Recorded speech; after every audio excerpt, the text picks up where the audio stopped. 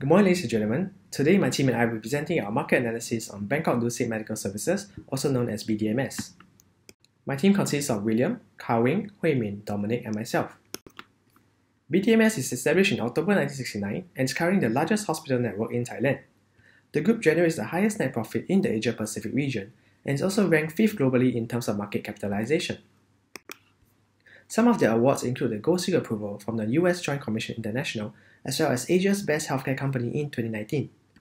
All of these achievements, together with their team of world-class professionals, complement their vision of being the premier tertiary healthcare provider in Thailand.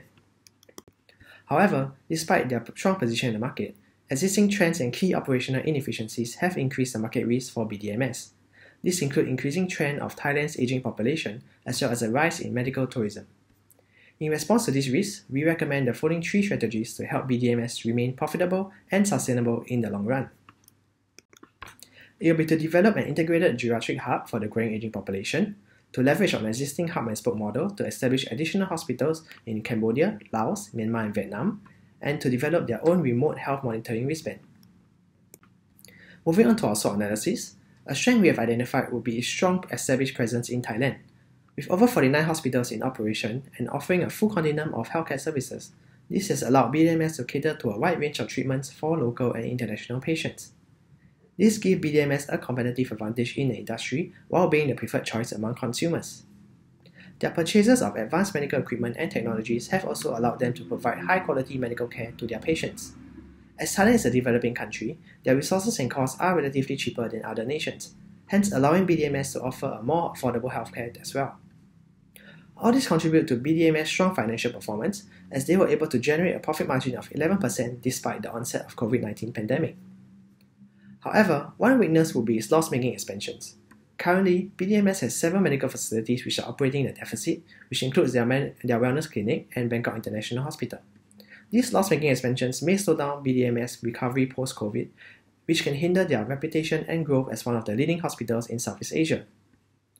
Another weakness would be its under-diversified operating locations that restricts the capabilities of its hub and spoke model. Currently, BDMS have 10 hub hospitals that provide tertiary care and 34 spoke hospitals that provide primary care in Thailand. However, internationally, BDMS only has 2 spoke hospitals in Cambodia. This shows that BDMS is not fully maximizing the capabilities of their hub and spoke model, which operates on a patient referral system that encompasses the region. This restricts the accessibility of international patients to BDMS healthcare services, limiting their potential to earn higher revenue from regional patient transfer and medical tourism. BDMS has several opportunities to take advantage of. Firstly, due to the aging population, there will be a potential increase in demand for elderly and palliative care. 20% of Thailand's population will be elderly by 2030 and 40% by 2040. This presents an opportunity for BDMS to focus its resources on non-communicable diseases like diabetes and heart disease, increasing revenue in the long term. Secondly, the middle income group in Thailand and the Southeast Asian region is growing, which means that more people have the spending power to pay for better private healthcare services. BDMS can take the opportunity to capture this demographic of potential customers. Thirdly, there is an increase in demand for medical tourism in Thailand. This is due to Thailand being able to provide high-quality healthcare at affordable prices. BDMS has a partnership with Ping An Health, which it can leverage on to service Chinese customers. It also has several partnerships with companies for value-added services such as transportation and visa services. Lastly, with the advancement of health technologies such as telemedicine, smart hospitals, and precision medicine, BDMS can expand its capabilities of digital tools to enhance its operations. This can help reduce costs and lead to efficient allocation of resources. Next, there are several threats BDMS may face, such as political unrest in Thailand. Thailand has been in political turmoil since 2020, and this may dampen the confidence of potential international patients from heading to Thailand for medical services. Another threat is the price ceiling implemented by the government. The intention of the price ceiling is to ensure affordability of healthcare. However, this means that profit margins and revenue will be reduced. With these reductions, BDMS may not be able to reinvest its earnings on new technologies, which may eventually lead to them losing out to their competitors, such as IHH. And finally, Thailand currently has a shortage of healthcare professionals due to the increasing demand in private hospitals. Thailand produces 2,500 medical professionals a year, lower than their target of 3,000. Doctors are required to work longer shifts, reducing operational efficiency. Patients also receive lesser medical attention, reducing the quality of healthcare. BDMS will have to compete with other private and public hospitals for manpower if they want to keep up with the expected demand for healthcare services. Let's now move on to the key strategic issues and recommendation. For the first strategic issues, we have identified that there is a growing trend of aging population in Thailand, Southeast Asia, and the rest of the Asia region. This growing aging population will lead to an increasing demand for healthcare, in particular geriatric care and palliative care. Furthermore, BDMS in the past few years have been focusing a lot to enhance their general hospital and their pediatric related care. Thus, there is a need for BDMS to realign their strategy, position themselves to better tackle and handle the aging population issues. We have identified that Thailand currently has a limited number of nursing care and palliative centers. There is also no geriatric center and hospital in Thailand and the Greater Southeast Asia region. As such, we recommend BDMS to establish their very own BDMS Geriatric Center. This integrated geriatric center will provide a full continuum of healthcare services for the elderly, ranging from the preventive and early detection stage with the nursing care and elderly home, for the curative stage with the geriatric specialized hospital, and lastly on the rehabilitative stage with their palliative and nursing care. This center will be fully specialized in the elderly medicine or the geriatric medicine. The geriatric hub will be the first in Thailand and the Southeast Asia region, therefore catering for the demand for the geriatric and palliative care in Thailand and the wider Southeast Asia region, further enhancing BDMS future sustainability. Lastly, it will also give BDMS a first mover advantage as it will be the first in the region, therefore strengthening their position as the leader in the healthcare sectors in the region. Due to the COVID-19 pandemic, BDMS has refocused its attention to its domestic customer base. While this is a good short-term strategy, rising healthcare costs and growing competition will inevitably erode the appeal of Thailand as a medical tourism hub.